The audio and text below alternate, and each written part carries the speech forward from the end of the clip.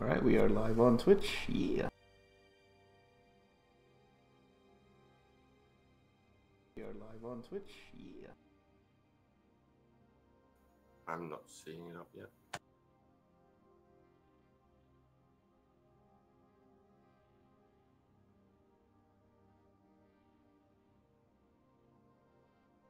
There we go. Yep.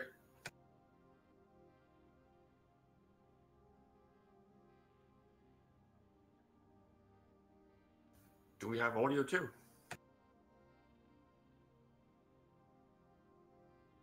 Is it not going through? Oh, there's audio. I heard myself.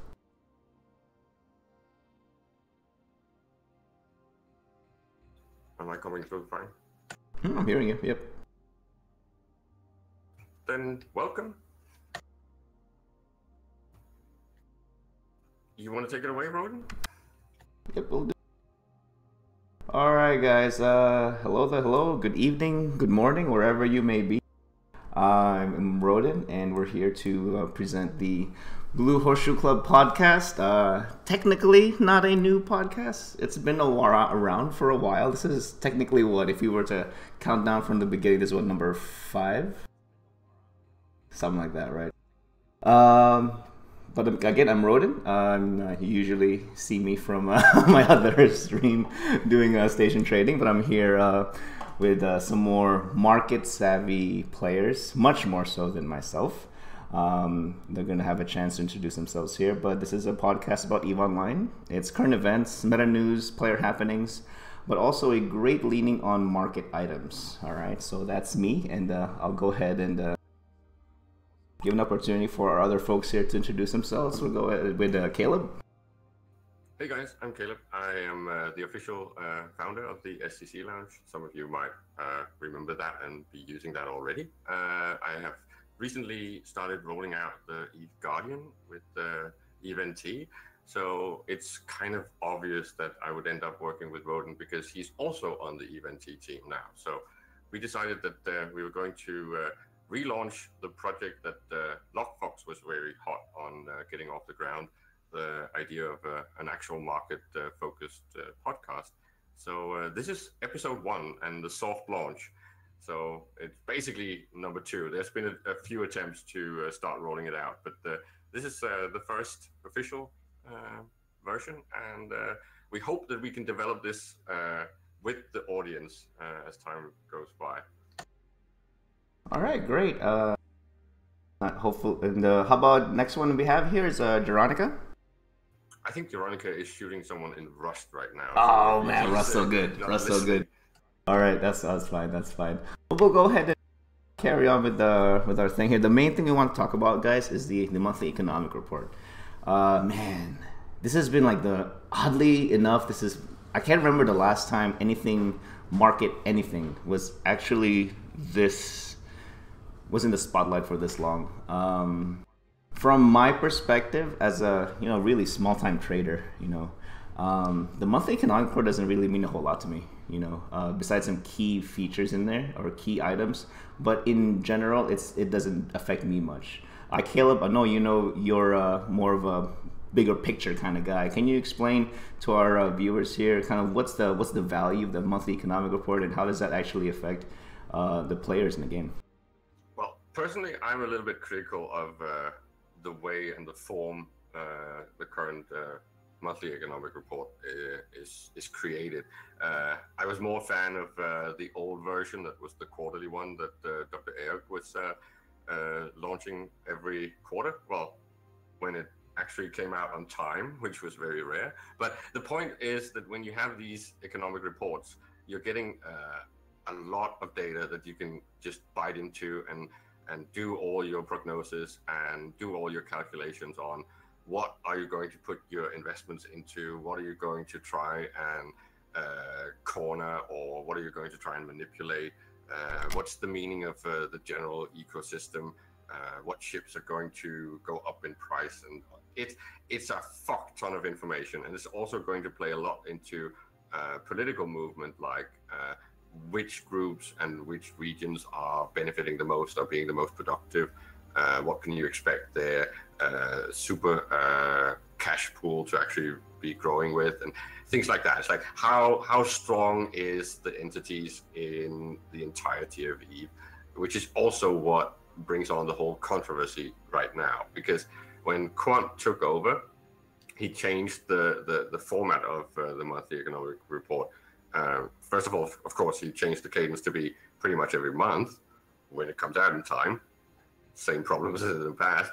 But the thing is that some of the numbers we're getting are basically more transparent, and we're getting more access to details that we can crunch and get even more geopolitical advantage.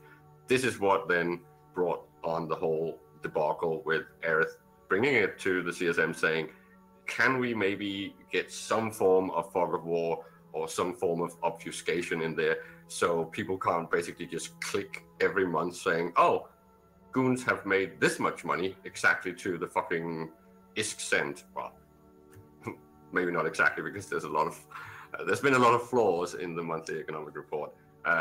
Small things that has not been calculating, like that it didn't count the drones and it didn't show stuff in citadels, and well, many small issues like that. But on a general term, it did actually give too much information that could be abused strategically, and I can understand why Aerith brought it up. But on the other hand, it is important to have this type of information if we are to do any of the things that basically tries and sells these big narratives of what is the unique selling point of Eve, because Eve is nothing without its complicated economy and its complicated ecosystem of creation and destruction. Then it's just like World of Warcraft or any other game. That's true. I mean, so right now, given the scope of that information, does it take the backing of big alliances and coalitions to actually even do anything with that information? It sounds like it's like a 10,000-foot view, and you really got to be at that view to do anything with it. Well, if I know exactly how much you and your group is mining and how much you're trading or how much you're moving from one system to another, I basically know exactly what I'm dealing with. I can't know exactly your compositions of your doctrines and shit like that. Nothing like that, or the quality of your pilots, but you know the financial backing of it.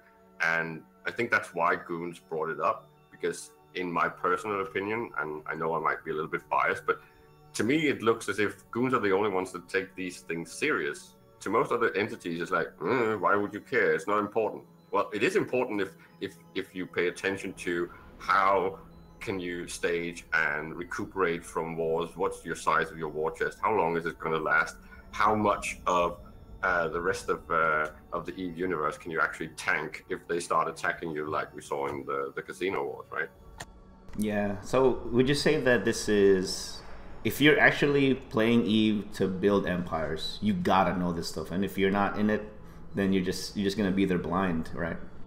Yeah, it's not so much only about being blind. It's more like if you do not measure this, if you do not take your budgets serious, if you do not consider your man hours, your payments and compensation for man hours, your actual overheads, your turnover, how much money are you really bringing in? How much assets are you bringing in? How fast can you start pushing out a new doctrine? Like, we already know that Goons have been getting a hard-on for carriers, right?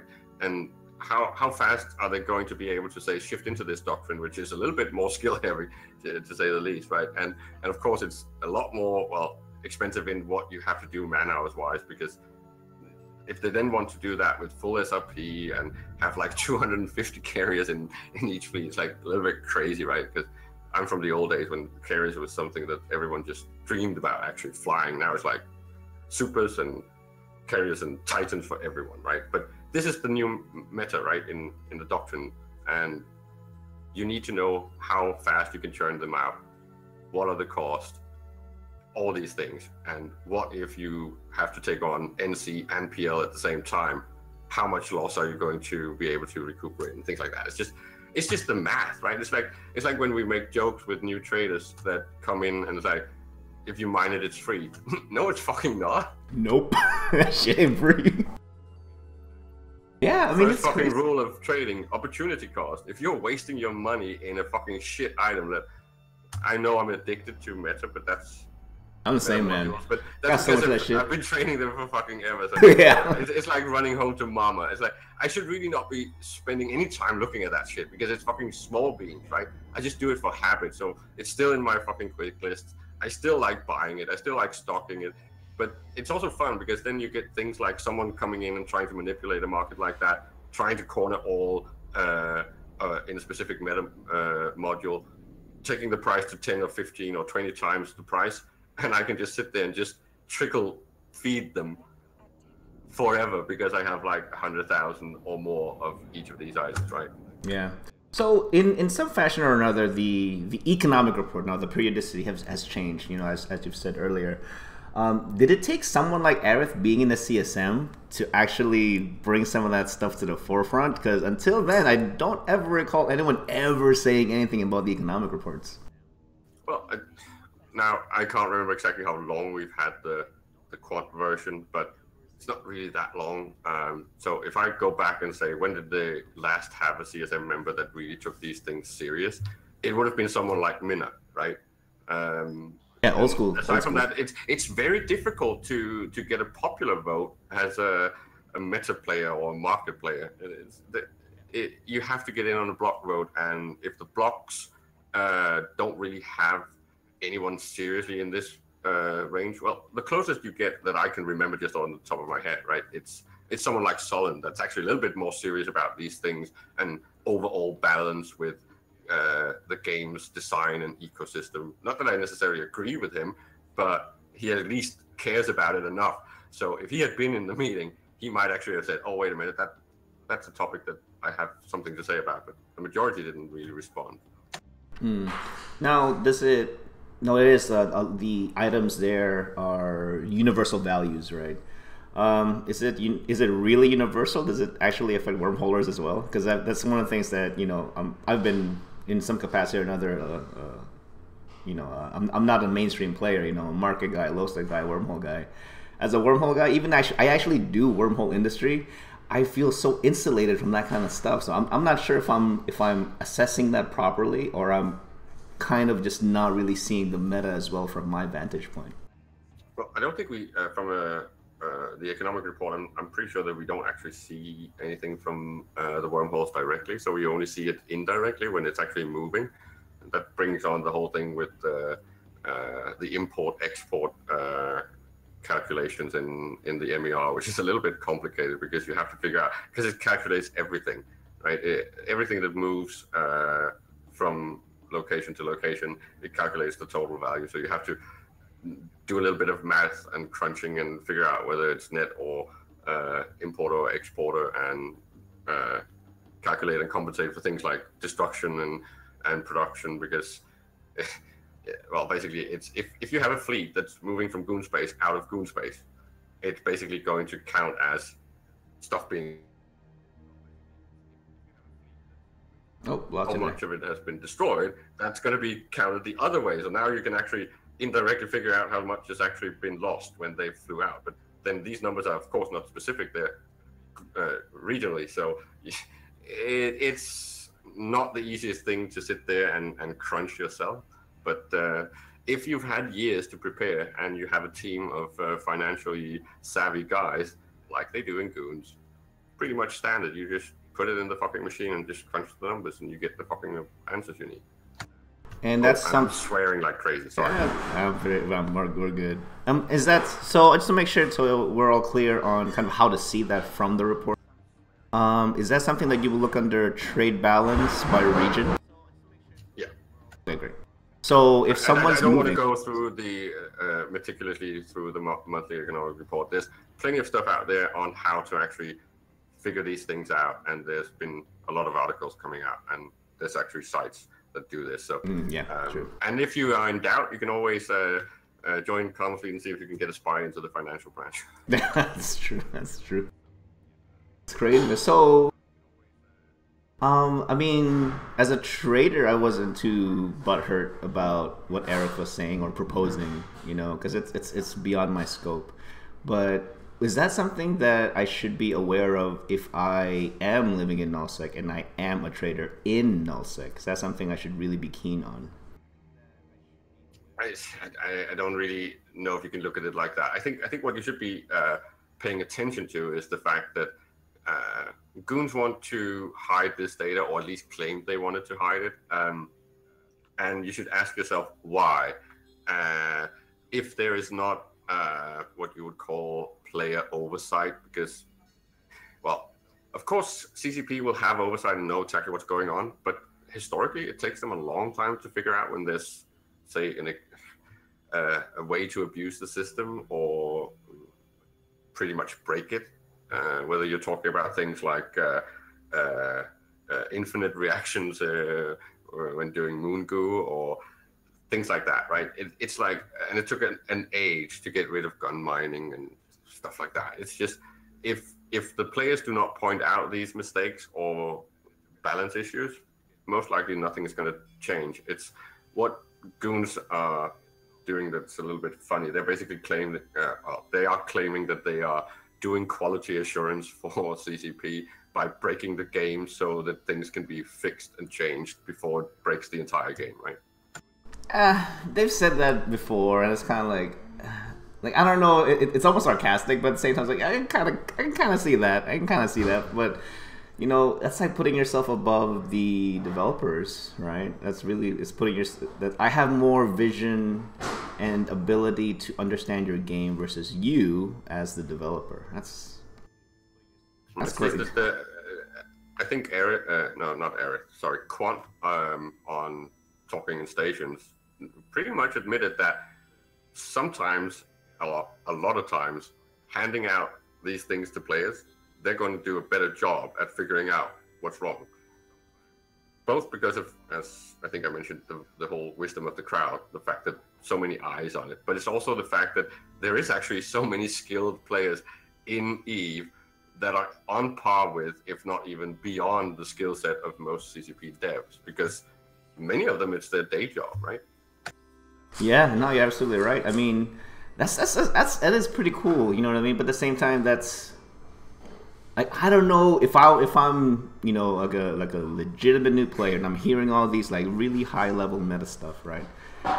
And what I'm capturing from this is the developers don't know their game. I don't know if I'm gonna feel comfortable continuing to play a game if the developers don't know their game. But they can't know all of it, right? It's why it's so important that they are so good at actually talking to the players. EVE is very special because everything that we do matter. It's not like any other game. In most, I don't think I know a single game where there's actual historicity and actual proper ecosystems that generate things that matters to the player every single day. In EVE, that's just the whole idea of the game. So they need to ask the players, how are things progressing? Is something too easy? Is something too hard? How can we fix this? Like, I think it's ironic that, okay, I know that scanning has been fixed a lot of times, but it's still not very easy to get into as a new player, right? Whereas getting access to fucking minerals now with anomalies is like the click of a button just outside your window. It's like having your own little process thing, and you never need to leave null. Yeah, that's true. That's true. So we got the report. We got folks that are looking at it from a you know, empire building point of view. Then you got kind of low level marketeer guys like myself. But then you have like another group of players in there that really work in the shadows. You know, like the analysts, right? The guys who crunch the numbers, draw the data, make the graphs, and actually present it in a digestible form. From what I have seen from kind of the response from those changes and what Ara said, it was a lot of basically negative sentiments towards the whole idea of reducing the visibility of the information. Like, what do you think about that? Because they're kind of, you know, they're kind of part of that whole ecosystem as well, right? The presenters of information to the general public. Yeah, pretty much. I'd like to say before we go down that rabbit hole that we are having an open mic tonight. So if anyone in chat wants to come in and say their piece on any of these topics or ask questions, feel free to join. I will link the Discord in the channel. Yeah, definitely, definitely. It's one of those just open mic nights, you know.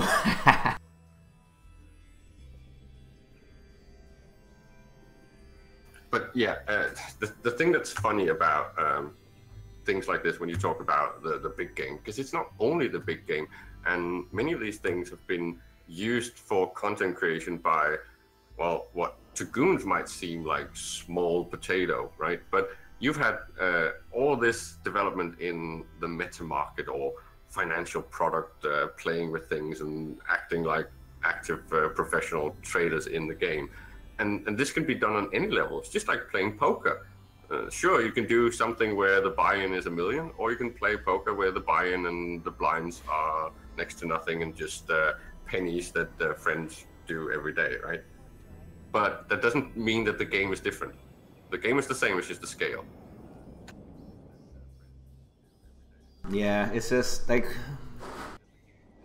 I don't know. I mean, I don't think there's really a good enough balancing point for the entire like data ecosystem. You know, someone's gonna get the short stick. I'm not who's I don't know who's getting the short stick right now, but someone's getting it. Yeah, and it's about the things like CCP has not really kept their eye on the economy and the ecology. Well, personally, I think since like 2008, 2009, and they've been benefiting from all those big stories in the Financial Times and professional economists commenting on Eve as the best virtual economy, and all that hype they've been banking on, right? But they've not really developed for us, which is why it was so good for me to see that finally someone like Quant and a few of the other devs are considering putting a little bit more into the game and maybe finishing some of the things that were never actually finished, even though you can go back to day one. And the intention was clear. It was just that they couldn't really implement it because, well, I don't know how many in the chat actually tried to play Eve in 2003 to 2005, but it was like horrible, and there was emergency patchings and server crashes and rollbacks and shit like that, like pretty much every fucking week, right? We were killing the servers. It was too popular. There was too much going on, and they had to tone things down. Things that they would have liked to have couldn't really be implemented. Yeah. But now it's fucking easy. Right? The servers today are so powerful that this is not an issue. Something like massive sized databases is not really an issue for modern hardware. Yeah, that's true. That's true. We'll see. I mean, I'm looking forward to, develop. It seems like we definitely have more tools now to assist with grand civilization building in space. But at the same time, it seems like it's still really the same players playing it at that level. I don't like term levels. It's like if I'm investing and market work is being done for a group of 500 players, it's a lot more than most even rich players handle.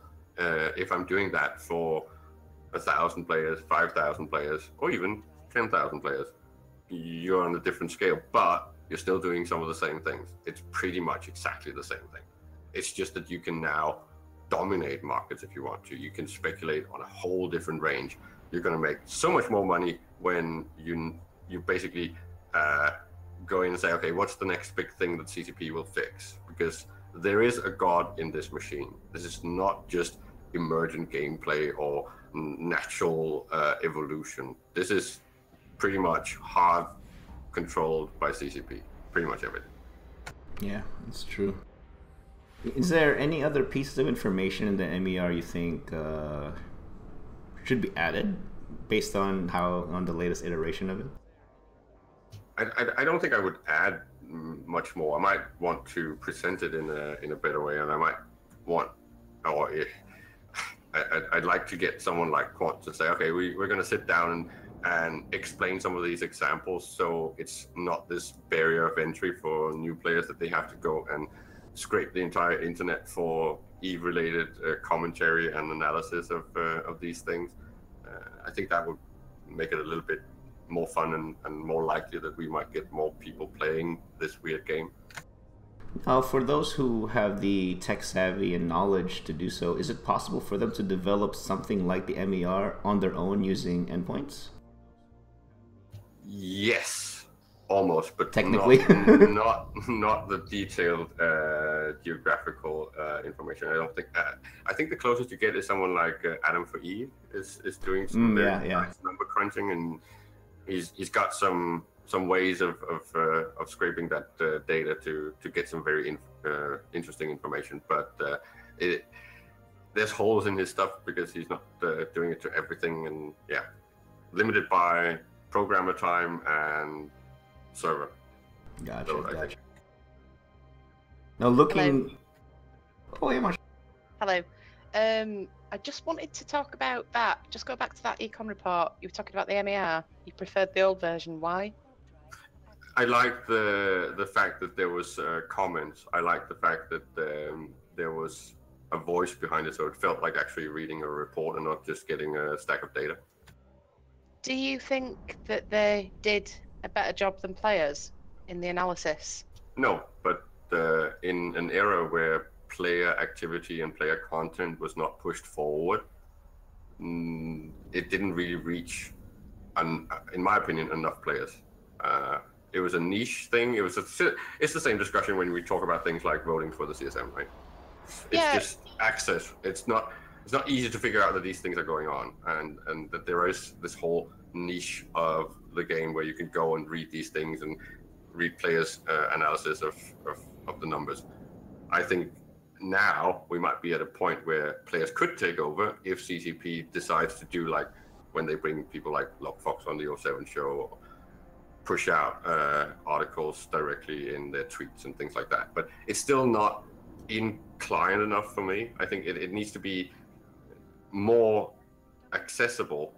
It's the same as they've done all those tutorial videos, and they were supposed to also do it for the markets. They didn't get around to doing that.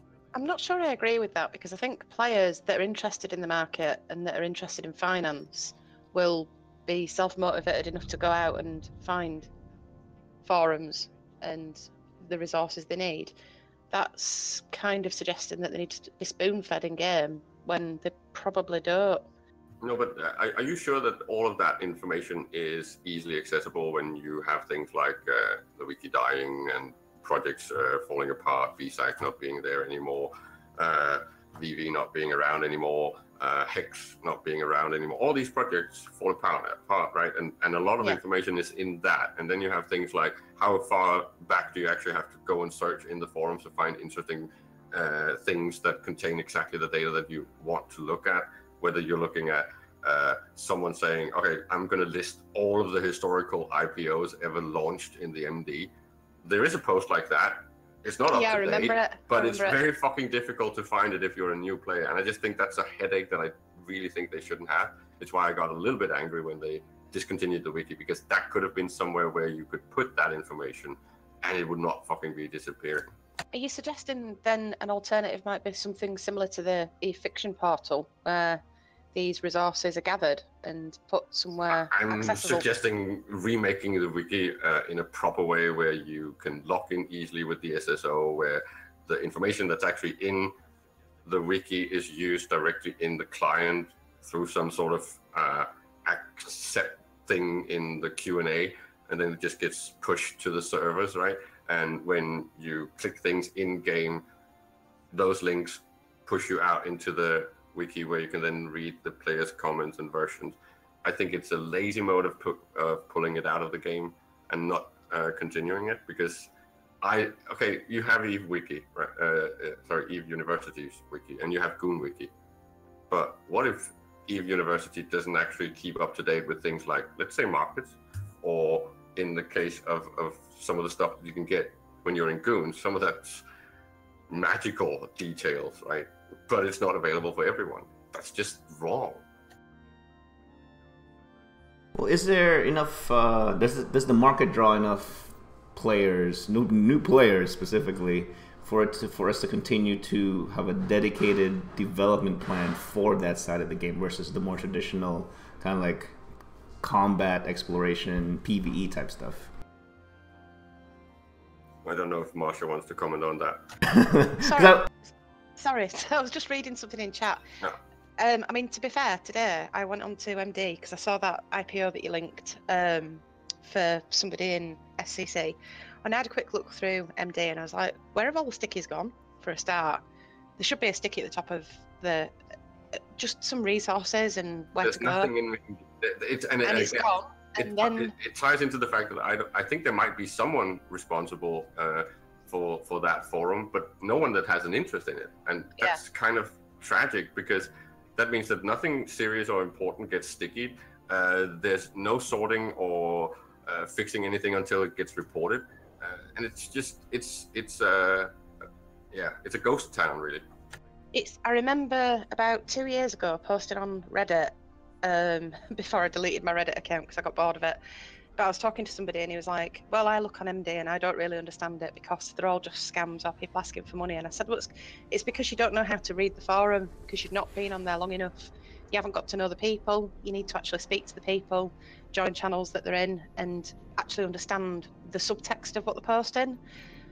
And he didn't get it. And this was a long-term player. And I think he was in Goonswarm actually when I said it to him. And I thought, well, if he doesn't get it and he's been playing for quite a few years, then how is a new player supposed to get it? And like I very first came in and went into MD and that was my most active forum for like my first 2 years. So obviously I knew it and I went back and back read it. But this now is exactly what I mean when I say that we've lost people like Wraith. That was also a female actually, very successful in MD and meta market, was one of the directors in eBank before it failed. We've lost people like Shartigral that actually used to run the Eve Guardian, was very active as an auditor in the MD. We've lost people like Hex that used to do his entire IPO business plan guide. We've lost VV that was explaining things like Lockfox has been doing, but a little bit more focused on the deep technical analysis and alchemy and magician-like trading. And when you lose these personalities, then that content goes away. It's no longer available. And if CCP has not vaulted it in any shape or form, it's lost.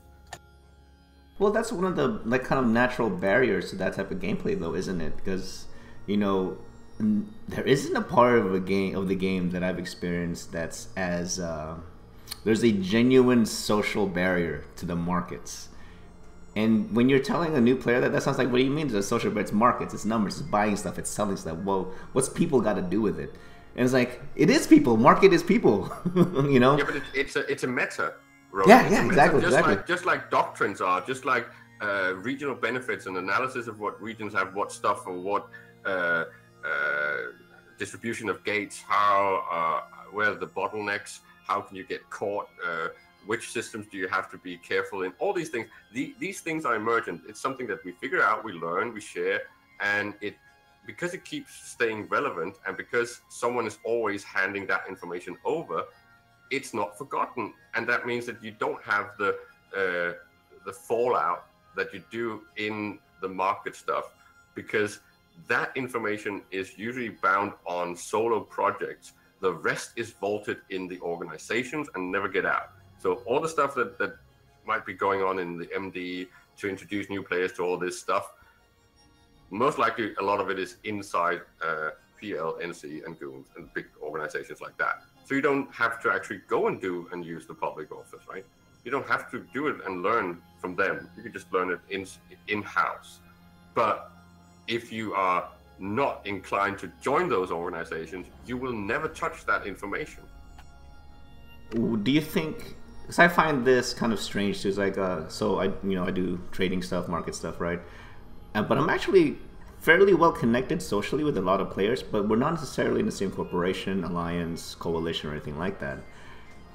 If there was that's the difference. Yes, yeah, exactly. So would it be, you think it'll be beneficial to improve this part of the game if there were tangible benefits to doing cooperative market stuff if you're actually in the same in-game type of group? Well, of course, but I don't think that I would like to do that, because that's like going backwards. That's like going back to Templar banking, or going back to early American banking, where every bank could print their own money, and going back to bonds that you carry in a briefcase and shit like that. That's not really where I want the game to go. I want it to go in the other direction, to give us these things in the right order so we can mature this part of the game, so we are not dependent on doing gangster warfare, which is what I see EVE being still. It's very feudal, it's very gangster-like, it's very racketeering oriented. The capitalist aspects are not in play because it's still niche. I'm not sure that I agree with that definition, because on the MD side, everything was sort of, it revolved around reputation farming and maintaining a reputation. So in that sense, you were rewarded for good behaviour. Until not you bad. cash out. Until you cash out. But I mean, when you were saying about creating groups, that is a special interest group, but it already exists. Like MD is a special interest group, so is SCC Lounge, if you think about it.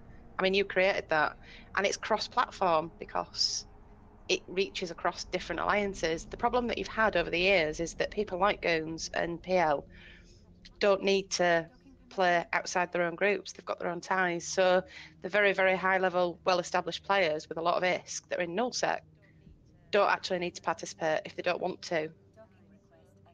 Pretty much exactly, and I don't disagree at all. I'm just saying that it would be easier to do these things and see a natural growth and a more, what you would call, honorable behavior between all these banksters. Instead of ending up like fraudsters, they would stay in the game and start behaving as people do in real life when they handle big finance, right, and financial products. I'm not asking for futures or crazy contracts for difference or swap options or anything like that. That's not what I'm asking for at all. I would just like at least a functional stock function, right? At least having shares would be really nice. Having the ability to send someone a bill that they can then send back an acknowledgement of. So you say, okay, yes, I will pay this bill at this due date that you gave me, right? And if I don't, it goes in a group of bills that says these are bad creditors, right? These people are not paying, and then I can act upon that in some form. These fundamentals were meant to be in the game, but they never actually got finished. It's so clear if you look at the features and functionalities we have, you can see that originally this was intended to be tweaked and improved eventually. Well, as far as, I mean, are we really at that point where we can actually just do that? I mean, is there a lot of, I imagine there's a lot of back-end stuff that has to happen still. No, players send you bills, right? Sorry, NPCs send you bills for renting stuff. So that already exists. That function is there. It's just that I can't then create a similar one and send it to someone and then get the same receipt and the same entry in my budget. But you know that footnote that was put into the economics report that everybody seized on, and they took it as futures and trading in it, like sort of quite an esoteric level of trading. I thought it was something a lot simpler, that was just contracts for loans with a fixed term. It was. That's the whole point. It's just a collateralized loan. Yeah, it's just that Quant was putting in a joke, and I think people missed the joke. Exactly, but the thing is, that's doable. That's the first stage and it would remove some of the trust-based aspects, like the people who are trusted third parties would probably see themselves mechanized out because you'd get a feature for it. But yeah, I mean, contracts that you can put up that have got a fixed term payment date, you collateralize them, and if you default on it, boom, the contract closes and the person who's given the money gets the collateral. And then you can actually build tools through the API from that. Exactly. That was why we called it low-hanging fruit when we were interviewing Quant, because that's a feature that's pretty simple to make. And I think it was Nawal that I was talking to when we were talking about features and structures, and they were putting insurance in structures. It would also be nice if there was an actual player option to do something like an insurance contract, right? Yeah. I know Hex talked about creating player-made insurance. Oh yeah, he was basically preaching that for years and years. But I mean, if they can't do it, because like the shares option, you're right, it's broken, but I can't see how it can be fixed, because you run into the same problem with corps that you do with players. They're disposable. All you have to do is leave it and disband the corp. The shares are worthless, and there's no recourse.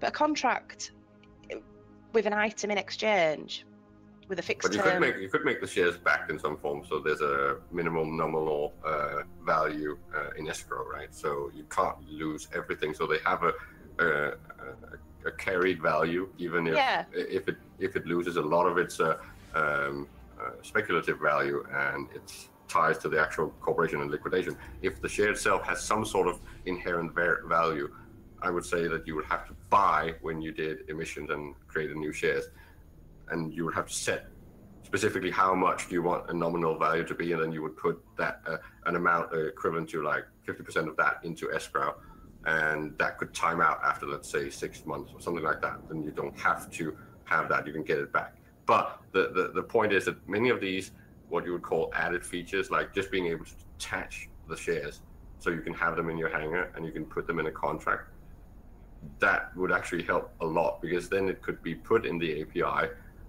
If a share could only be in a contract alone, then pulling contract history, and it would all, of course, be public, then pulling that public trade history would basically give you the prices of the shares.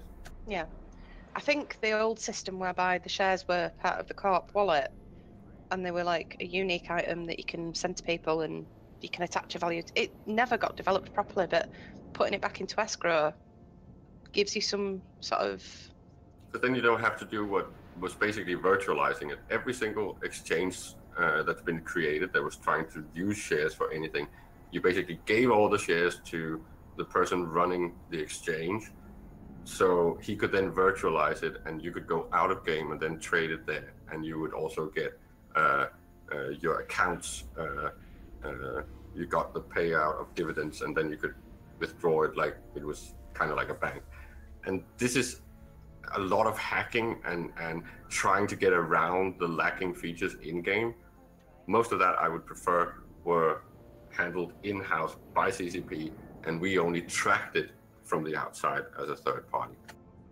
Now, do you think one of the main reasons we haven't seen a lot of, over the years, a lot of progress in developing these types of functionalities is because for the folks that want to do it, they're already doing it, but as third-party tools and completely devoid of the in-game connection?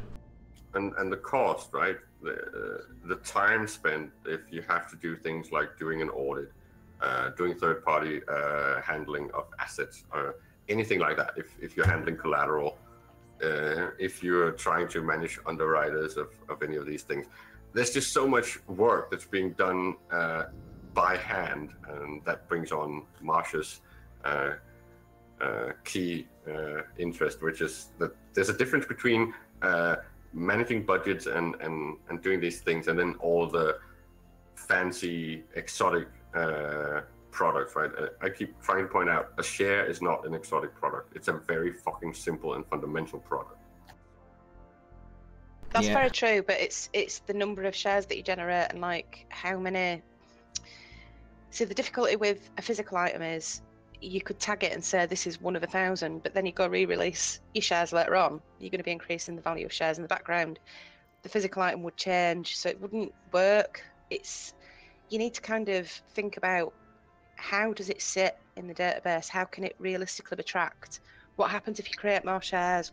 What about the change in share value? It's actually fairly complex. And the reason that I'm suggesting this escrow system might work is because you put fixed limitations on it. So that you might say, right, a corp can create up to 10 million shares, but that's a maximum. Here is the number. Go in, here's an input field. Decide right now how many you're going to create. Well, Cypher is saying that shares are not worth anything. Well, that's exactly what they are in the real world. There's no fucking difference. This is what I'm trying to explain to people when they keep talking about getting some sort of NPC-driven SEC security commission thing. Protect me, protect me, protect me. No, there's nothing like that in the real world. It's done by people. And why should it be different in Eve? Let it be done and handled by people. We just need the features. We don't need the NPC to actually manage this or protect us. A share is a share. It's based on trust. It's based on the internal value of a corporation. That's got to do with transparency. That's got to do with reporting. That ties back to the whole argument of the MER. It's the same with a fucking corporation. A corporation should have some ability to show their estimated NAV, estimated from instant liquidation or from prognosis and expected liquidation in the future. These things are basic. It's not rocket science. It's just that why are we getting a NAV calculation in EVE that's based on a player and not a corporation? I don't need to know what my player character is worth. I need to know what my corporation is worth. This is a fair point that Twitch username for me is making in the stream, is saying, you know, you've got laws and real repercussions relating to shares. They're not abstract.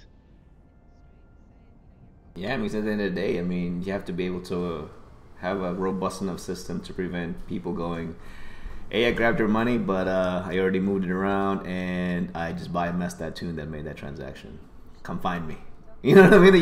You need something but to the point is prevent that yes, there's laws, but contract law only takes you so far. It does not help you or guarantee any inherent value in a corporation, or that the number that the shares is saying in the stock market is actually what the company is worth. This can evaporate in like seconds. Many corporations have no inherent value once the goodwill, the brand name, the current spin. This is like Enron, and you're not protected from these things. You have to go on your gut feeling. You have to say, it's like in the MD with the bonds. I'm not very much of a fan of bonds, but you read the fucking business plan. Okay, does this make sense? Can I trust this person? Do a background check. Ask an auditor. All these things, we used to have them in the MD, and it's just the same if we want to see something like an actual live shares market. You have to do your due diligence. No one is there to fucking save you. Yeah, that's true. We're all getting distracted here by Twitch chat. I think Elange4 is trying to come into comms. Oh, hang on. I'll give him access. I don't think I gave him that. It's very true what you're saying about enforcement. This is the bottom line, and it's the thing with loans being reputation based. What do you do when people biomass the characters or use alts? You can't get around it unless you make them account-wide settings, which is just not going to happen. And it's the same with corps, and that's why shares are a problem, because they're attached to corps. They actually don't have to be. I mean, that's how it works in our world, but in this world, in this game, shares might need to be designed slightly differently. Yeah, I mean, for me, for the group that I help manage, that's the biggest barrier is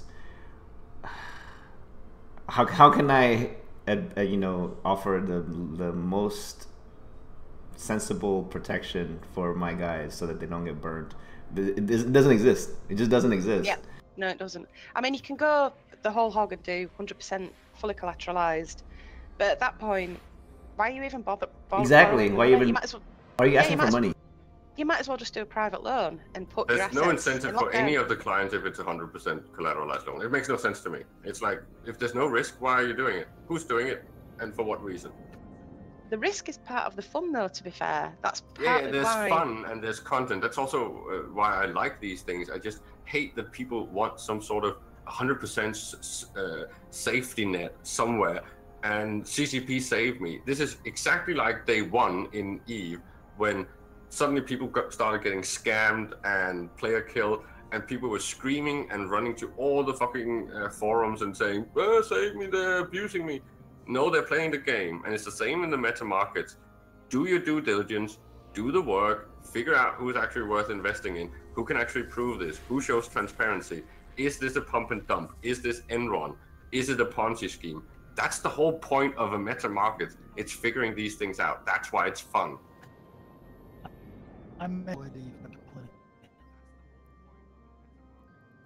You're very low, Alarm. Hello, by the way. one thing that I always noticed that was really funny with MD was that there's a mix of people who want to sponsor new players, and they do treat it as a gamble. Like, there's that bit of altruism there. They're like, yeah, we'll see. You know, you seem like you've put a good plan together. We want to make you the next Eve trillionaire. But on the back of it, they're like, you might be a scammer. And then they're kind of like interrogating people and then being really, really nice to them. And it's a lot easier now, right, Marsha? If you go back before 2008-9, people were very anonymous. They didn't like being on cam. They didn't like being on voice, except with people they really trusted. Many of them didn't go to any of the meets or stuff like that. So social capital and trust was a little bit more lacking, and it was only a very small bunch that actually did that. Now it's a lot easier, right? And valuation of things like brand name or say character, there's a limit to, say, if you decided to start doing some sort of big investment stuff, right? There's a limit to how many times you can do that if people know your voice, know your face, know where to find you, and you just can't biomass. You can biomass all you like if people still know who you are. I mean, are we at a point where markets are starting to be more sexy and be more, you know, upfront? Oh yeah, it's coming, and it's coming fast. It's just a matter of how much help are we going to get from CCP?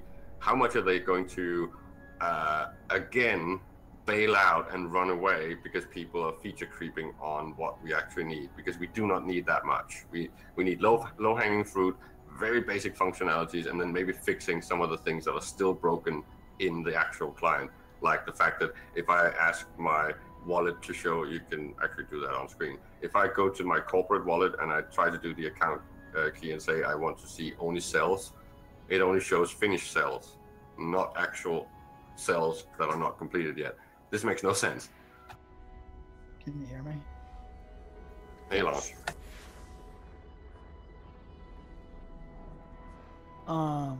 Holding shares out of game is fraught with peril considering the recent share price stuff. Considering the recent gambling stuff, holding shares out of game is fraught with peril. Yeah, no one is suggesting that, or rather, I'm actually not suggesting that. I'm suggesting putting it back in the client, giving us the feature so we track it outside of client, and we have a virtualization of what's going on, which is basically on our trust only. Do you think that CCP would, you know, just by virtue of like these dudes know more about this stuff than we do, can we just give them the tools to figure it out on their own and kind of just be the very raw infrastructure for them to do the market stuff they want to do? Yeah, I don't think you can put it like that, because there's some sharp people in CCP devs now. It's just that the right CCP devs need to talk to the right players to come up with what I call minimum deliverables, right? So it doesn't cost a fortune to create something that could create emergent markets. Yeah, I mean, I guess one of my main things I always kind of like, you know what, because I always thought this at least, you know, like, you know, probably one of the main things that's really holding back like genuine market work is it's gonna give an option to really play Eve like AFK, like really just do market stuff and like incredibly passive ISK making, like more scalable than what trading and markets already are currently, and it's in its bare bones state right now, you know. Yeah, but if you're talking about that, if you're talking about something outside of what is equivalent to, well, the commodities market, right? Everything in Eve is basically commodities, and everything is fungible. So if you're talking about exotic products and trading those, you still have to look what's under the hood. And you're running a huge risk if you're trying to automate any of that, botting your way out of it, trying to play at AFK. Sure, there's going to be some people that might want to be interested in doing some service work and then sharing some of the profit if you make liquidity available for them. But at some point, they're going to say, okay, I'm just going to buy these people out because now I can do this by myself. This is not a win button in any way. On the contrary, a lot of people are going to get burned, and that's the whole point of it. That's what makes it fun, just like creating fucking titans and then getting them blown up. Same thing. So you're saying this is an ISK sink? No, we can't sync is, well, we can in the form of if there's fees every single time and stuff like that. Sure, there's going to be an ISK sync, and it could be considerable, but it's not an ISK sync in general.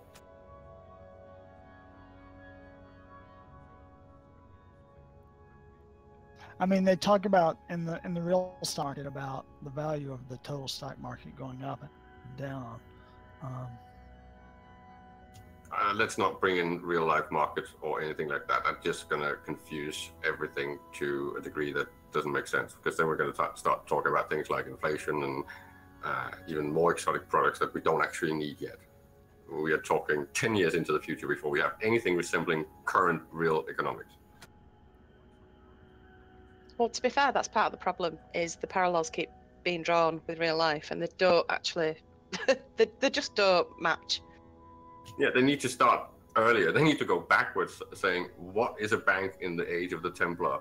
What is the first bond markets? What's the first shares? First project-based shares from London and Amsterdam. How did that work?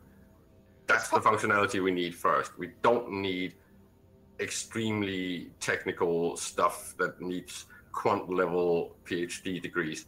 We just need the basic fundamental tools. Yeah, but you just touched on it there, because you mentioned Templars and modern stock markets. And actually, I think we're running 3 parallel systems. Like, older systems didn't even involve currency. They were barter and trade. So your main economic units would be things like silk and furs. And actually, if you look at some of the T2 materials, they fall into that category. And then if you look at the more advanced stuff like the stock markets or Plex has parallels with the gold market or the silver market. They're all different types of finance systems from different periods of history, and they're being put into a futuristic game that doesn't have the rules, the legislation that we've put in place to manage them. So when you keep talking about Wild West type economics and scammers and sort of, what did you say, like cartels? Because that's kind of what we have, right? And yeah, we need the first things to then figure out how can we then by ourselves and as players figure out how to politicize and legislate and do oversight and do audits. And right now, audits today is so easy compared to what it was in 08 and 09, right? Now it's just a pull of the ESI. It takes no time. You have pretty much full transparency.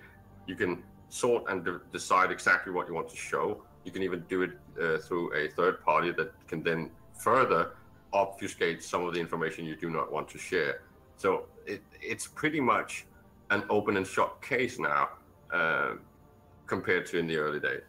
It's not quite. I mean, this is what I'm saying. I think there are multiple systems running in parallel that don't match, and we're trying to look at them from a modern viewpoint, and they just don't match any of them. It's unique. So you need to kind of separate out the different types of items and trades that are taking place, and then state where they are and what the interactions are. Like you just said, there's perfect transparency. You go externally, pull out all the data for a region, and then give me a breakdown for a corp in PL, their finances. You can't do it. Sorry, but it's not as transparent as you think. That a corp, say in PL, can decide to say, we want to run this as a shared-based public, or at least partially publicly owned corporation. We will share quarterly reports that's going to be handled by an ESI pool. It's going to tell you what our assets are, not necessarily where, but it's going to tell you exactly what assets we have, how much morphite have we been stockpiling, how many structures have we built, how many ships have we lost. And you're going to have to show all these in some simplified way. We have to cut the things down to something that can be managed by a game, so it does not feel like this massive chore, so we don't have to all become goons to do these things. This is about barrier of entry, and that barrier of entry needs to come down. Some will say, yeah, but then goons are going to have the same advantage. Yes, but again, then the value of time is more equal. Right now it's not, because the effectiveness of an hour of work in goons is a lot better than anyone in any other group. So basically, we need to be at a place where more judicial use of our time is the bigger variable versus just throwing bodies at a problem. Yeah, and there needs to be more equality in how to create these machines, organizational wise, right? So it becomes easier to manage things. If you go back and look at it, and I think that Marshall will agree with me, something like managing POSs and POS fuel, right? Horrible job. And it was done by specific people that actually could do that without, well, puking and wanting to hang themselves. Things like that needs to be easier. This is why I'm also supporting something like an interbus system, not for everything, not for high-end product, but for things that currently no one wants to ship titanium, right? No one wants to ship fuel. Stuff like that could actually be handled by a system that was maybe delayed, maybe could be aggressed against. So say AI-based, you could have the actual freighters or industrial ships going into space, moving in space. If they get shot, then you actually don't get your package.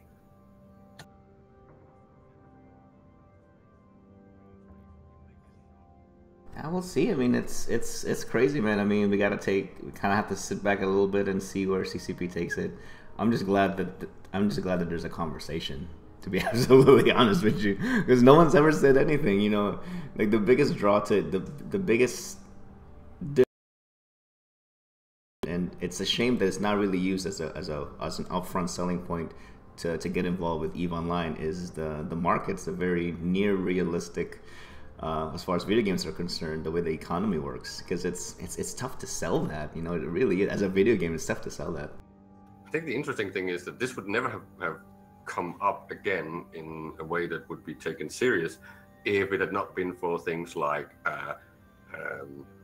goons breaking the game, structures being rolled out, and then people like Aerith actually screaming about this and making people aware that there's a game that's beyond what you would normally look at in EVE. I don't know if you, like, I wouldn't go too far with goons with their industry side, because they've always had it, but they were virtually penniless when they were in Syndicate after they were robbed, and that was not that long ago from a long-term point of view. They've reaped the rewards of the tech and holding the North for a long time, and they've reaped the rewards of being in the South and optimizing it. But the actual change towards markets might actually be coming from CCP, and you highlighted that on that TIS interview where you had, what's his name? What was the developer called? The fit one. Quant. He actually said, and I thought it was quite interesting because I only got about 45 minutes into the interview, but he said at one point he'd taken over the econ reports and he was now producing them via database queries that saved a lot of man hours. But he said it wasn't just a struggle to release these externally, there was a discussion internally, and it's an ongoing discussion. And his argument seemed to be that he thinks that the players can take this raw data and do more with it than CCP can. And he kind of, in a way, said those old econ reports were a bit of a waste of time because they were late, they spent too long on the analysis, it took too many man hours, and I agree with all of that. But the interesting point is that he's still engaged in discussion internally with people about what data to release. And this is the bit that perhaps is why this is becoming more prominent, is that he's taking more of an active role in releasing data and engaging with people who are interested in this. Yeah, and the fact that it is really such an important and vital part of what makes EVE different. And I think if they don't keep that in the game, if they move to, well, I keep calling it easy mode EVE, then what's going to keep me here?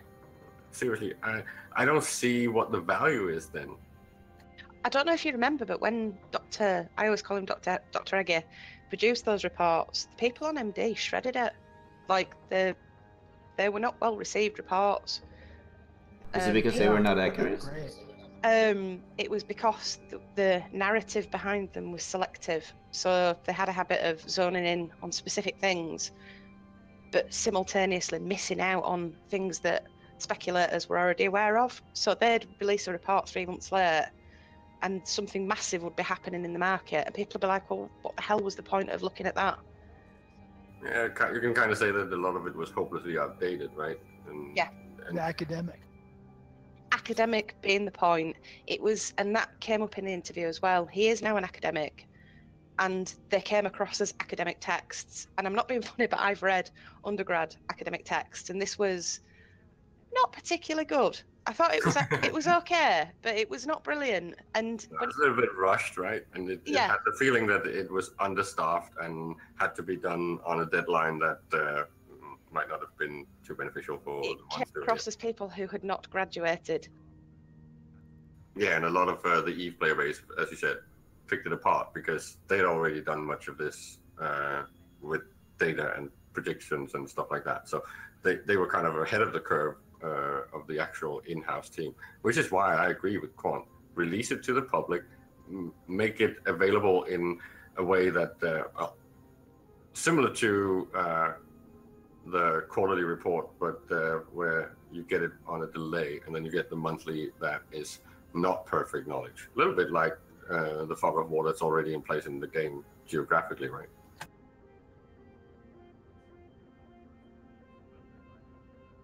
Yeah, I mean, I don't know, man. It's just, I really hope that we get to a point where this stuff just gets more attention, you know. But part of me also, it's kind of like a matter of pride, you know, like I ran that part of the game with, in the current state that it is, like, not easy mode. So it's, you know what I mean? It's to experience the market side of EVE in the future when it's easier.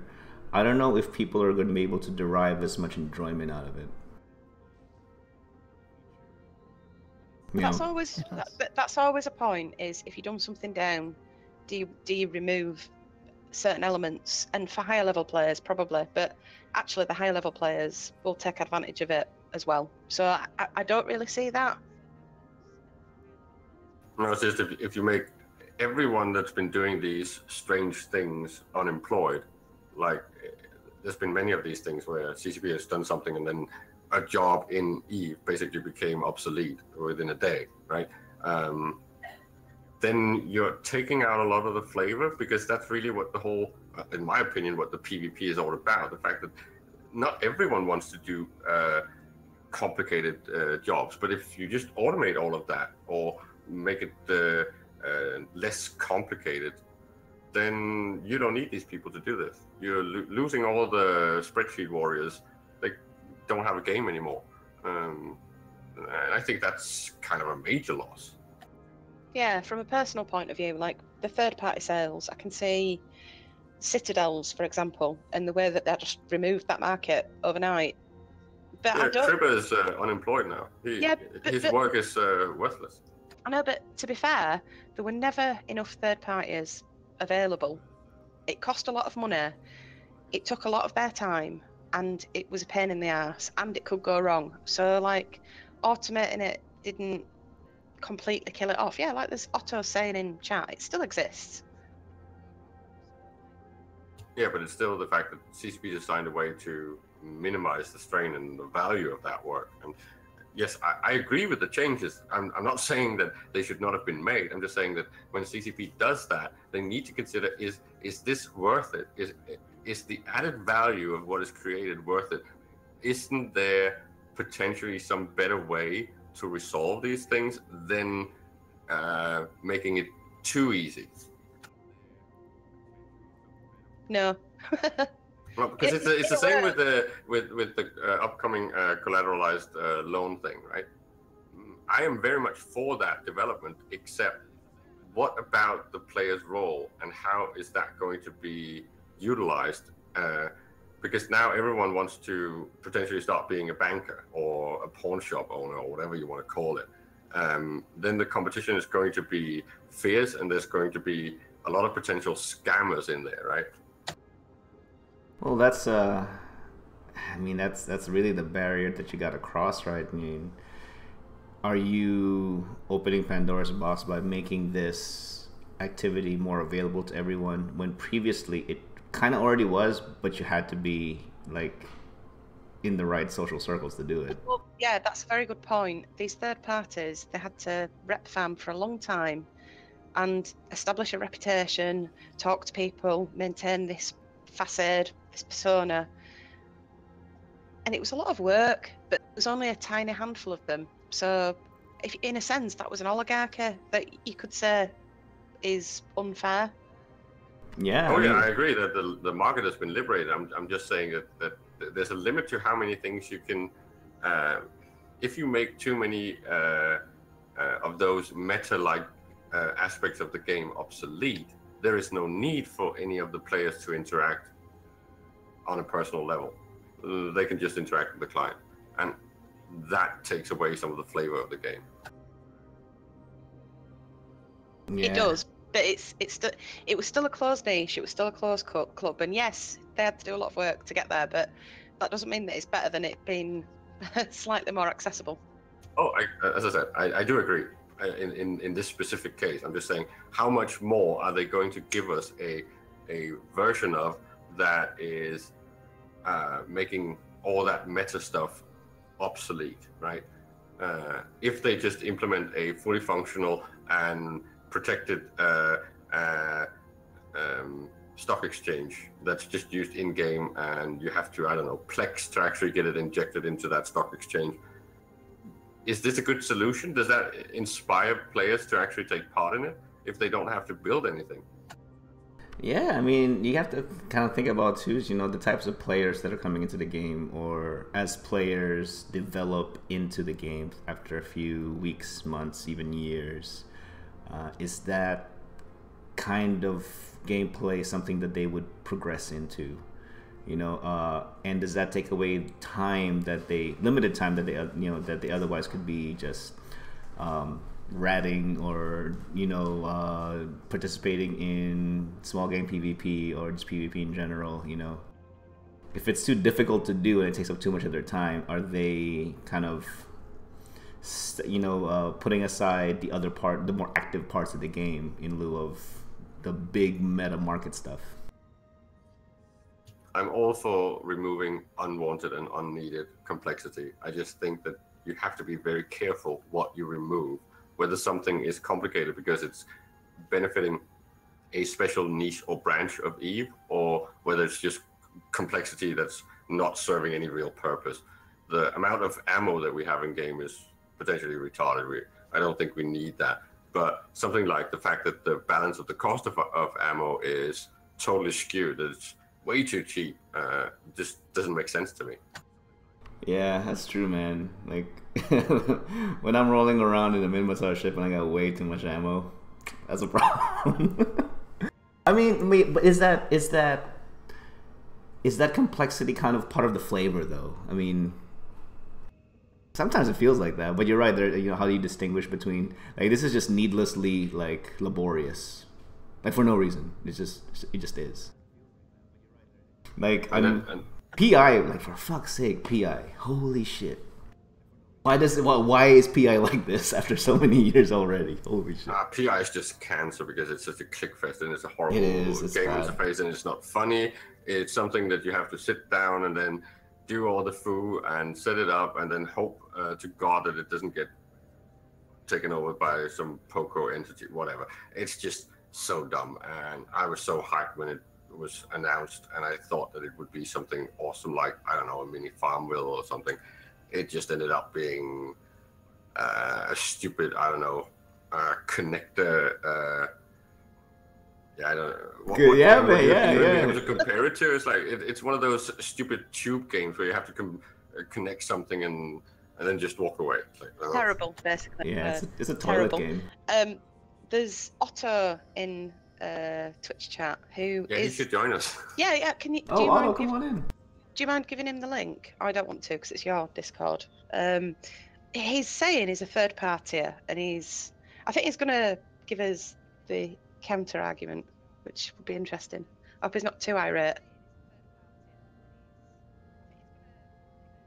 Yeah, that's a good point. I mean, like I'll be honest, like, Like I'm not even like managing money anymore, to be honest with you.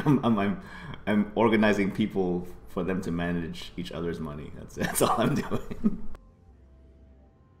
I sucked all my PI skills out because I just was so enraged at the fact that they never seemed to be even interested on iterating on it or remaking it or making it fun. Well, so, how could they add more interaction with it, though, short of making it like genuinely active, like in space, not in planet view active? You know what I mean? Well, I would make it a mini game, pretty much. Oh, sure, yeah. So take from the games that we already know have a lot of players that are interested in something like Farmville or managing things like, what's it called, the one for Fallout 4. I've actually never played it.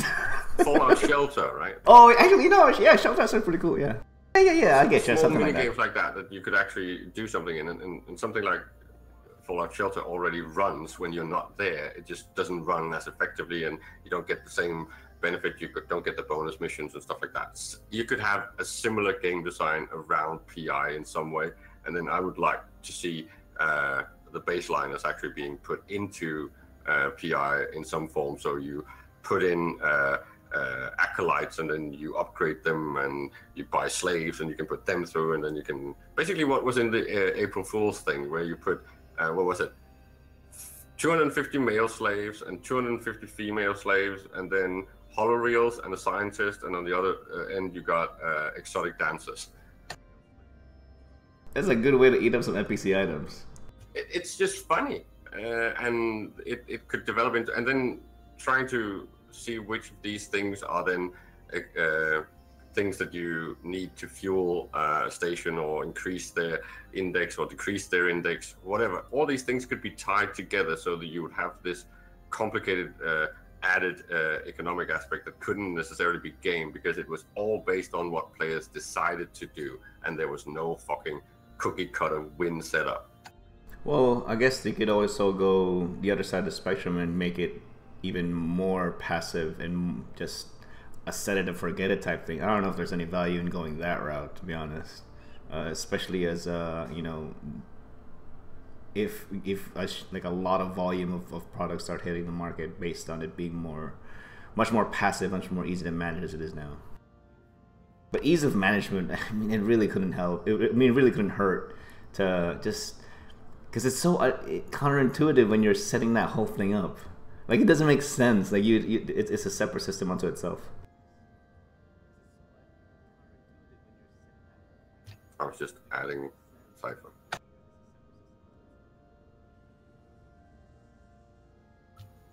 Did Otto get in here? I'm sending him the link right now. I think he's trying to join now. How long did you have scheduled for the show? We have past an hour. 60 minutes. So we're about 30 minutes past the mark. But I just like looked and thought,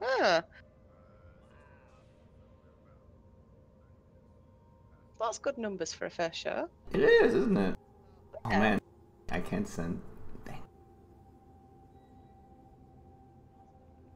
I mean, it was a cool format. I mean, it's, you know, we kind of just we had like literally one topic and it just branched out everywhere. It was cool, man.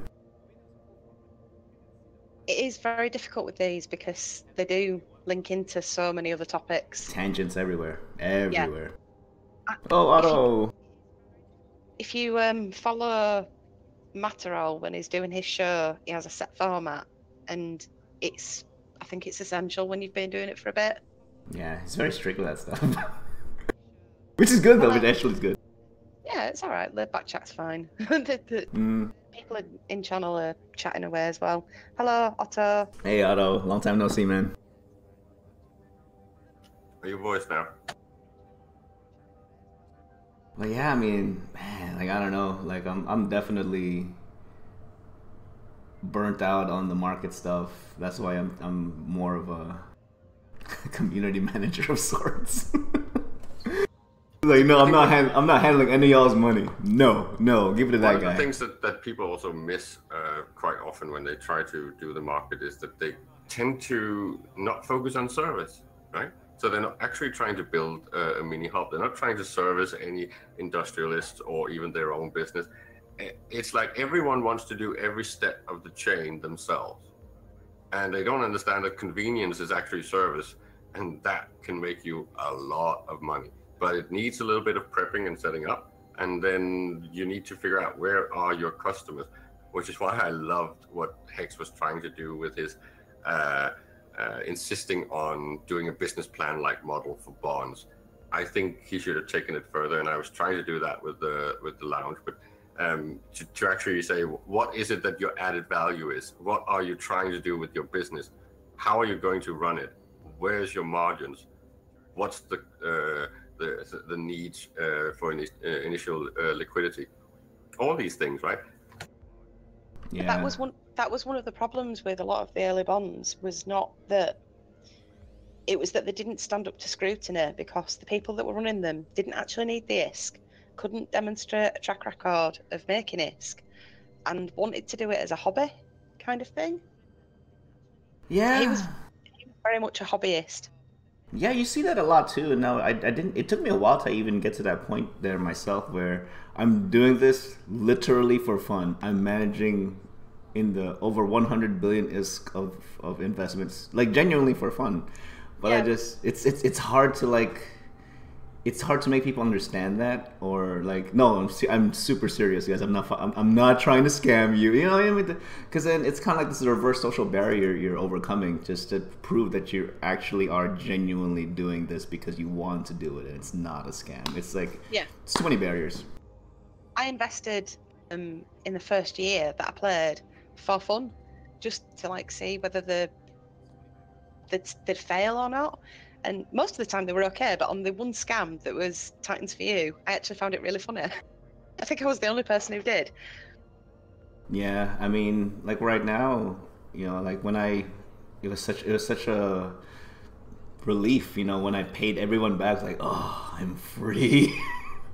Now I can really work on like what I thought at the time was like a higher calling. Is all right. Now it can't be about me anymore. What if I work to get, you know, the people with the money and the people who want to do the effort, get them together, because they can make so much more money together versus I alone could ever do, you know, which is like right now within our group. I mean, there's about 42 billion ISK in active money in play right now, and people are getting returns much higher than I could ever offer, honestly, on a weekly basis. So I'm pretty happy about that. I think it was what I don't know if I was telling you earlier, but it's the whole thing of there's so much liquid ISK running around in EVE, but it's mostly in big organizations that you have a proper system to actually plow them back into making more money. The whole thing that Aerith was saying today, that he's using money to make money. And this is a well-known fact. That's how you do it. But that option is not open to everyone. And that's kind of what's been missing. But you need those small tools and those people interested in those things. And then you have to kind of have CCP support a more mature market that has proper bottlenecks, proper scarcity, proper difference in and variation and distribution of different types of wealth and assets. If that does not exist, there is no market.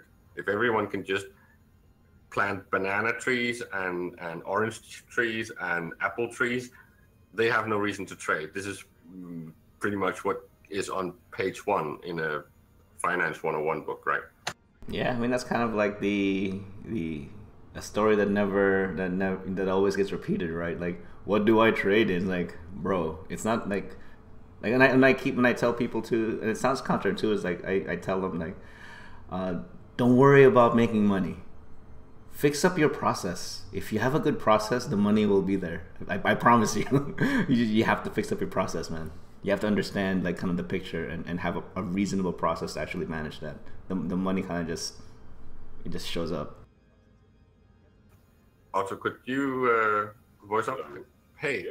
Yeah. Hey, Otto. For ages, but you guys have been like going for like ages, and I just didn't want to interrupt. No, please do. We want the counter argument because, well, I think we're both a little bit in the middle. Yeah. The thing about third parties is that like everyone, like I know a lot of people like salty at third parties, right? Because they're like, oh, they're never online or anything like that. All right, and while to a certain extent that is true, like we all do have lives and stuff. What am I the judge? Wait, what?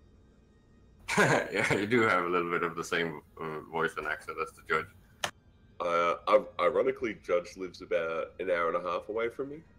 Oh, really? Wow. Understandable then. There you have it. Anyway, so and like while I do get that aspect of the point of view is that at the same time there, you know, until I'll say like through all of last year, for example, when there wasn't a lot of keep stars and there was still the need for third parties to transfer supers, the third parties were there. There were 5 of us. There was like me. I'm trying not to call them all by their real names because I know them all. There was me, Cribber, Grendel, Rocket X, and Wyrox. Right now, granted, Darkness went turbo, and there's an entire story behind that. But those 5 were still all reasonably active. If you shot me an Eve mail and it wasn't at 3 o'clock in the morning, I would do a super transport for you. So I always find like that argument of like, you know, and there's the third party channels in game. There was all the players' individual channels, and while it was a black art to sort of, I don't want to say necessarily find one, the information was there for those who wanted it. Yeah. I didn't mean it as an insult, by the way. No, that's fine. No. I had dealings with Grendel and Kraber. I sold Kraber supers when I was building them, and I had dealings with Grendel. He oversaw my loan. So, but it's just go back to how many names you listed to deal with the whole player base. Yeah, and then it doesn't cover the other aspects of third party services that we were talking about with financial stuff, with holding huge collateral.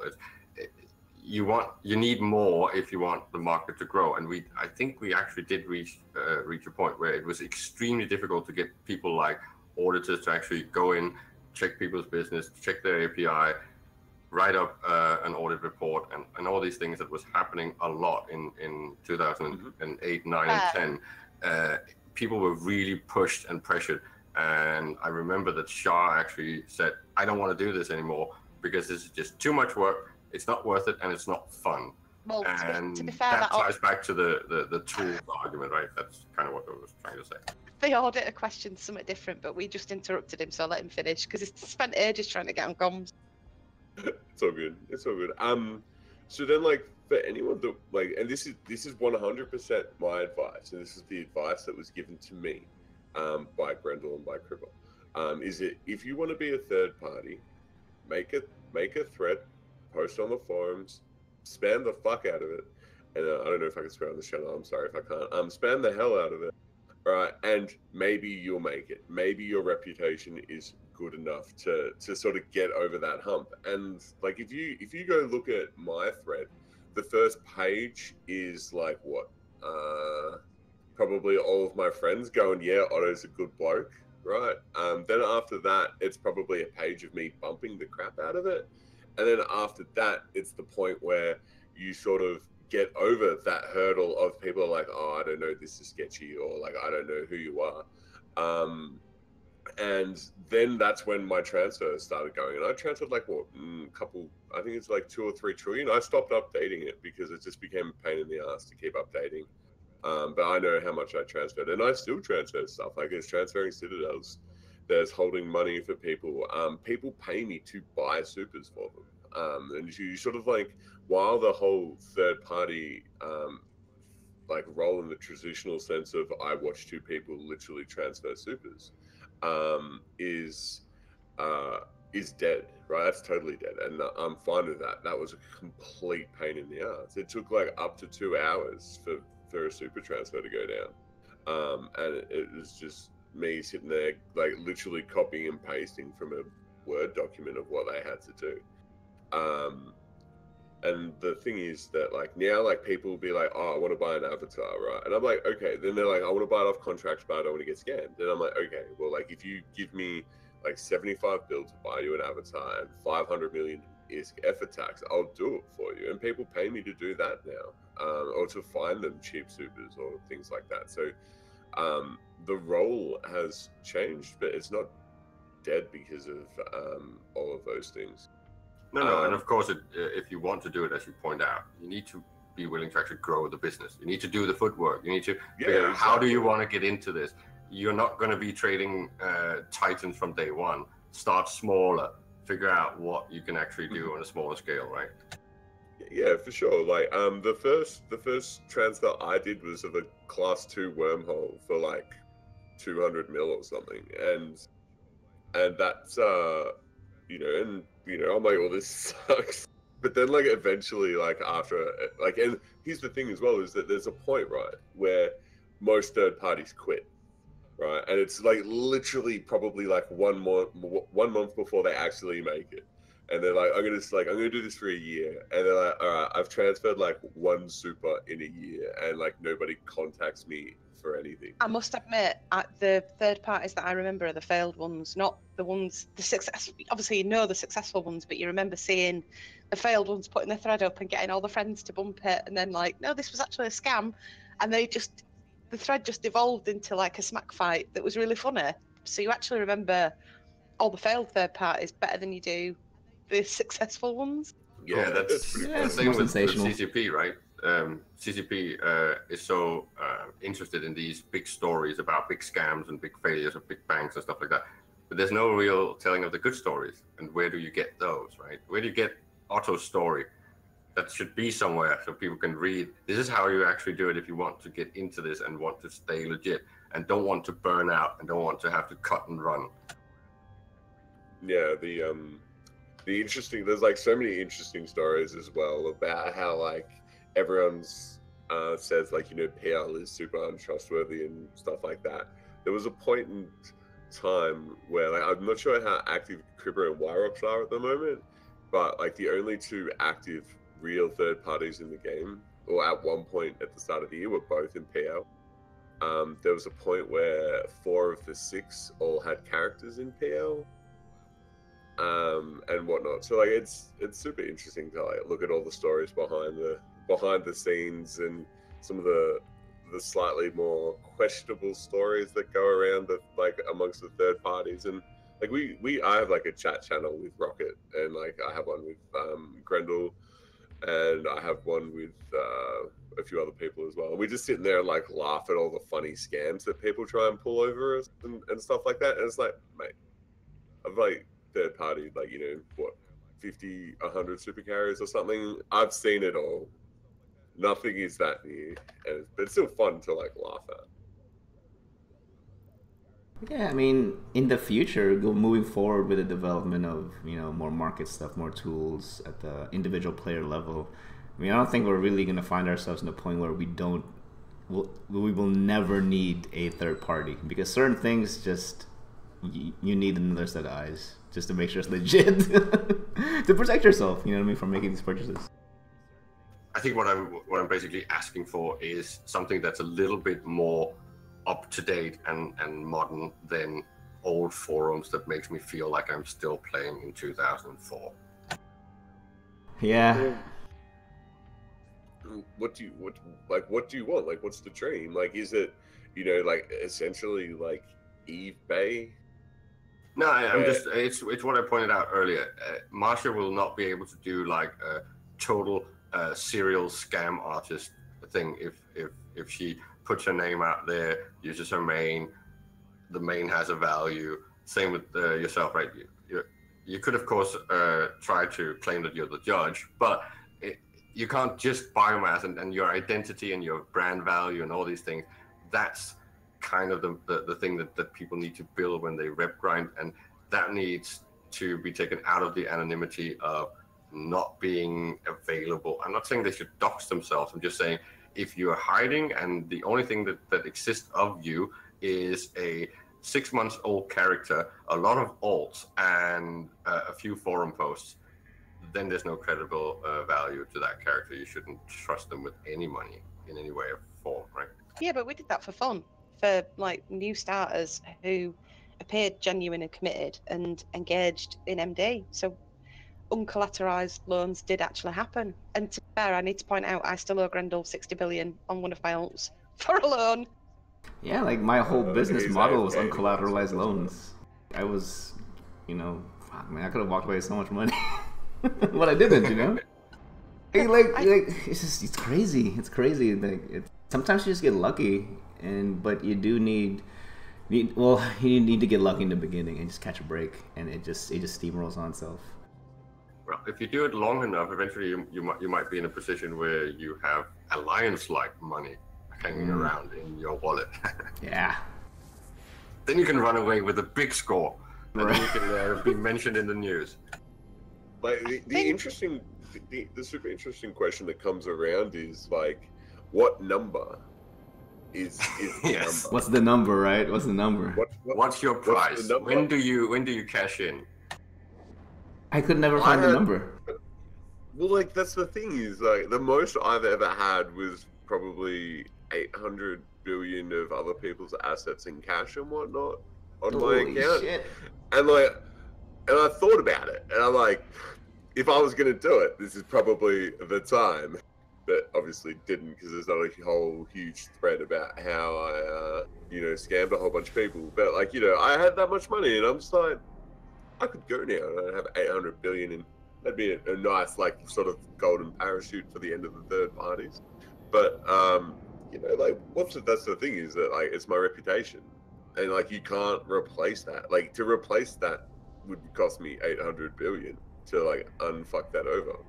Yeah, it was. Yeah, and how do you value the social capital and all the time invested in the game, right? All the money you've thrown at CCP, all the name value of your identity that you would have to rebuild all of that again. So it's a very, very difficult balance to figure out what is your number. And personally, I can't really find it because I think, okay, how much would someone have to pay me to get rid of all that stuff and the fact that I get called by my in-game name almost more frequently than my real name?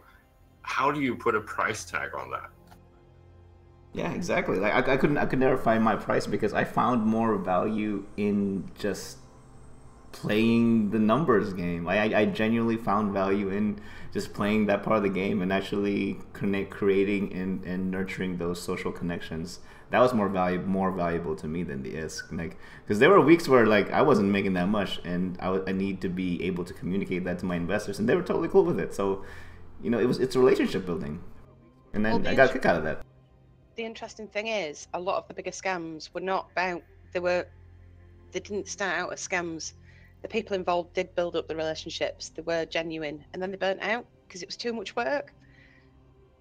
Yeah, no, I was there, man. The burnout was real, man, and that's where I just sacked up and said, you know what, I need to actually pay everyone back, and luckily I was running for the CSM. I was like, oh, the stars have aligned. Let me drop everything. Holy shit. It makes the stories a little bit less fun when you know that most of the big ones are actually burnout and giving the wrong people access at the wrong time. Yeah, it's anticlimactic. Or It happens. People screwing up their corp roles. Yeah. Yeah, exactly. That is such a big one. Oops. Did I give him access to that wallet? That was not intended. Yeah. Well, we'll see. I mean, It was we're the same. getting there. What was the story with eBank that they actually had the shares in the corporation wallet. So who was it that took all of it? Anyways, eBank. yeah, eBank. Riddick. yeah, Riddick basically just had access to take out all the shares, which was never intended, but it was just an oversight.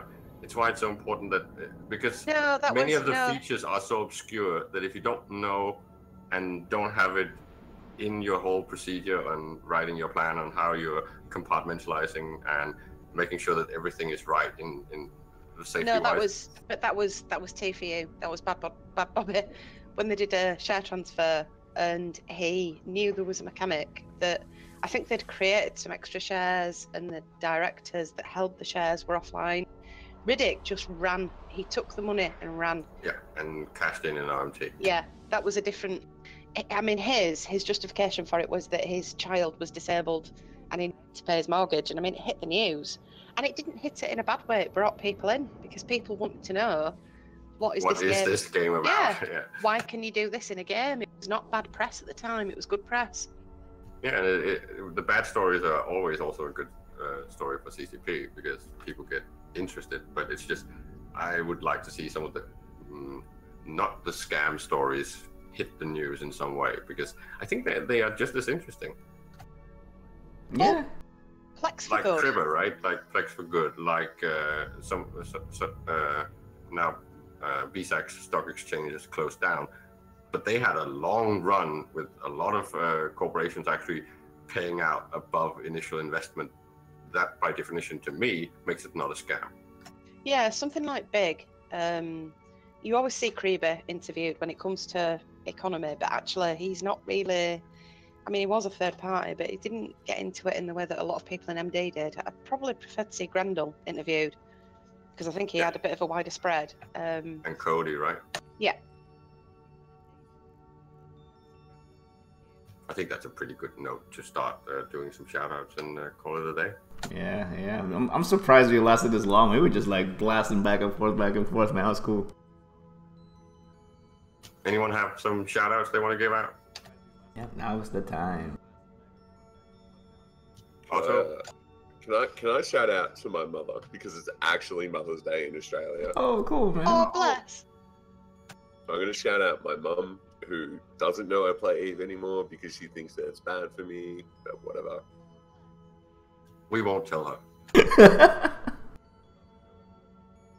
Marsha?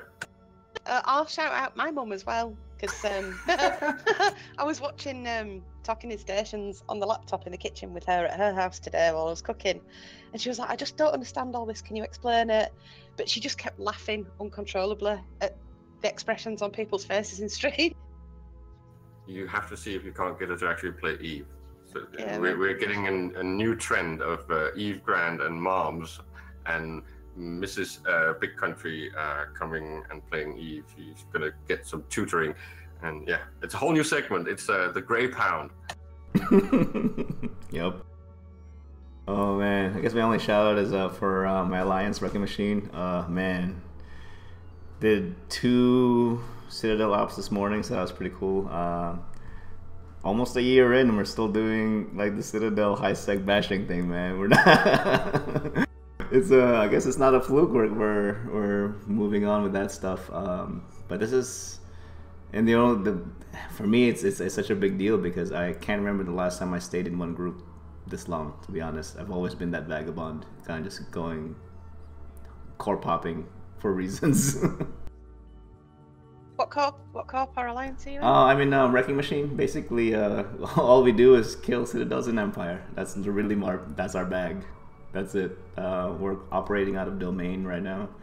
Last month we were actually in the Forge, but we weren't. Dude, there was a lot of like easy pickings in the Forge. Lots.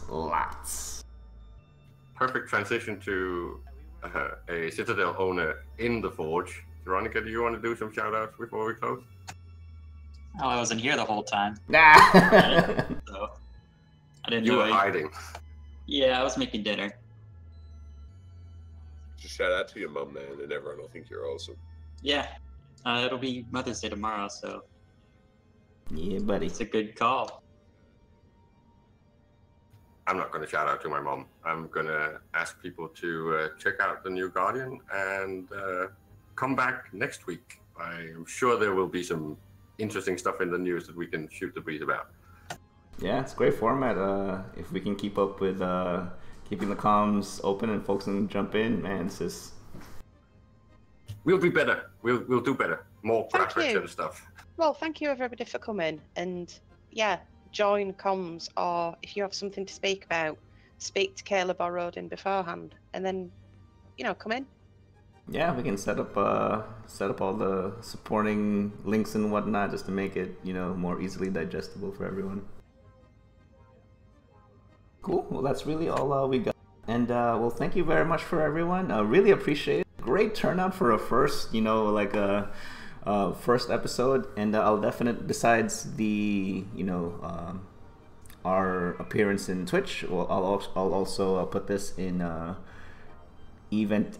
Probably not my channel, but maybe Event T's YouTube channel. But we'll see. I'm not sure if I can double post that. I don't think so.